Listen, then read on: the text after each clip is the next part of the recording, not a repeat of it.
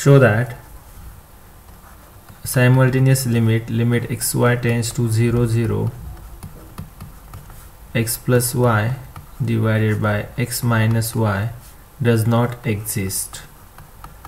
Okay, so now step first. First we are going to determine repeated limits.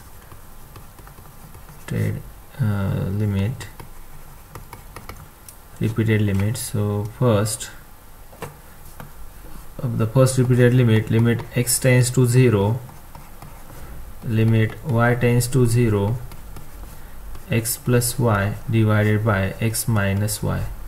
So if we take the limit along as y tends to 0, then this is equal to limit x tends to 0.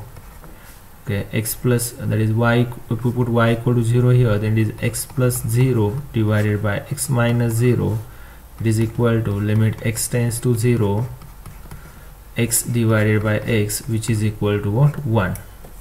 That is limit x tends to 1, x tends to 0, 1, which is equal to 1. So the first value of the first repeated limit is equal to 1.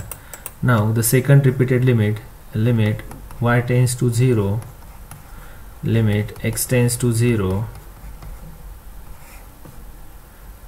x plus y divided by x minus y is equal to limit y tends to 0, limit x tends to 0, so it is equal to what? Y divided by minus y, which is equal to minus 1.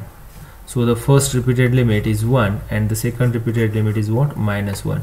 So both the repeated limit exist but not equal. Since both repeated limit exist but not equal,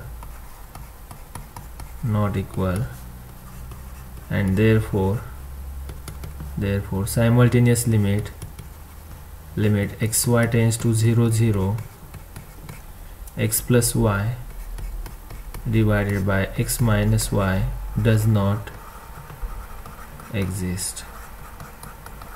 Take one more example.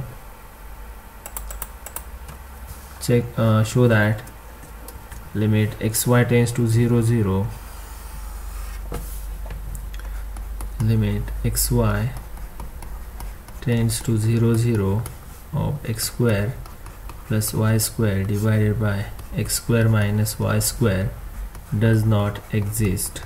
So again, if we take the first repeated limit here, limit x tends to 0, limit y tends to 0, x square plus y square divided by x square minus y square, it is equal to, so if we take the limit as y tends to 0, then it is equal to limit x tends to 0, x square divided by x square, so if you cancel it, it is equal to 1. Similarly, the value of the second repeated limit y tends to 0, limit x tends to 0, x square plus y square divided by x square minus y square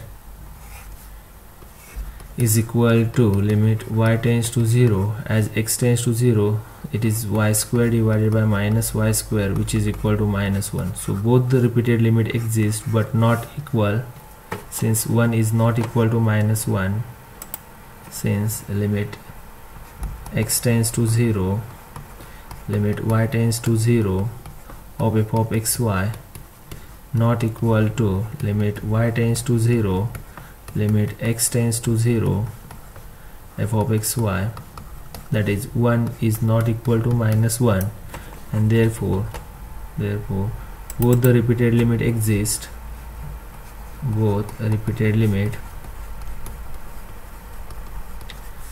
limit exist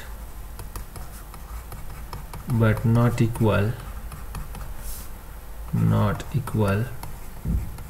and therefore simultaneous limit